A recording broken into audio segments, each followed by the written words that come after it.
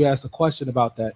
So I think the first thing is before you make an assumption on a budget, you should probably ask the question. I'm not assuming anything. I'm just going based off of what you just said. So the second thing is that I would like to know what accounting firm helped you guys put together this budget. How do you guys plan on making up for the $500,000 that we're gonna lose for Homewood disposal?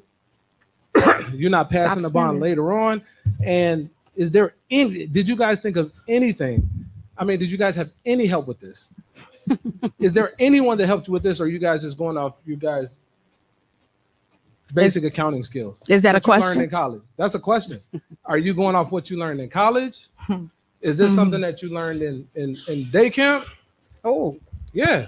Dang. I know that's tough. That's real tough. There's no way in the world you could cut this much money out of a budget. Yes, it is. Stop spending. Well, I'll tell you what, if we didn't spend a dime